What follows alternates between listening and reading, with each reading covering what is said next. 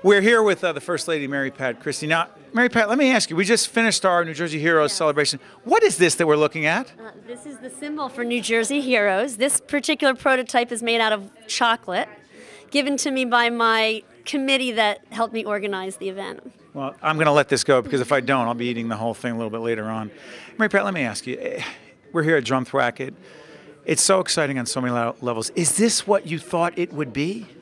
I didn't really have any plans for what New Jersey Heroes would be or what my role as First Lady would be. So I'm thrilled with what it's becoming, and I'm really embracing it and trying to promote the pride in the whole state. What kind of feeling did you have listening to or knowing about? Because, again, lots of folks wanted to be a New Jersey hero, but these organizations, what do they say, what do their leaders say about what's possible?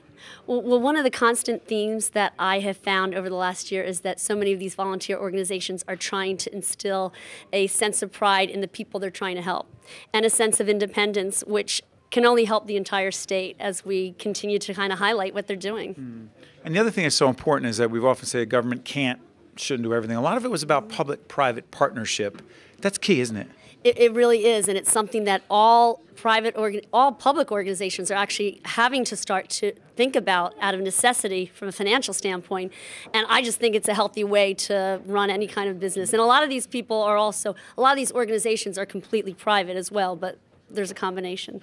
I have to ask you, we're doing this during the holiday season. And by the way, I noticed that Drum Thwacket is packed, by the way, but as soon as we got here with the First Lady, everything got quiet. I don't know why. But I have to ask you, how about this? The most enjoyable part of your job as First Lady? Oh, it really is going out to all these organizations and feeling like people really want to see me because they feel like I can add some kind of stature to their organization. And by doing that, the fact that I can effectuate change and help any organization that I show up at is remarkable to me. I never expected it, and now that I have come to realize it, I'm trying to embrace it and do as much as I can with it. I would be remiss here in Drum Thwacket if I didn't ask you this. Very often when we see the governor, he's, can I use the word strong-willed? Sure. And speaks his mind. Doubt. In the Christie home, is it any different, significantly different? We're a really good team. He's a real big, important part of our family, and we have a great time as a team, really. What kind of dad is he? He's a great dad. As I said, he is often the glue that holds us all together. He's the kind of dad that you go to when you have a real problem, and he's a great analytical mind and comes up with solutions really well. And I know that he's very committed to the work that you're doing with New Jersey Heroes. And by the way, there are many other organizations that are featured, many other initiatives that the First Lady is involved in on that website. It's not just New Jersey Heroes. He's totally committed to that effort.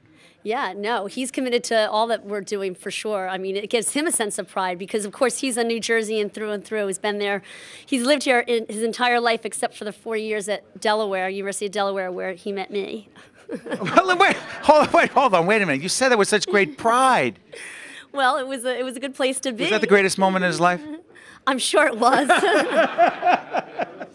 Listen, Mary Pat, I cannot thank you enough for inviting all of us into the official residence of the state of New Jersey, Drum Thwacket, to recognize New Jersey Heroes. And by the way, I know that you cannot see because the camera's facing us, but there's a large group behind us. I would ask all of you to acknowledge the First Lady of the great state of New Jersey, Mary Pat Christie. Thank you, Mary Pat. Thanks, Steve. Thank you. Great. Appreciate it.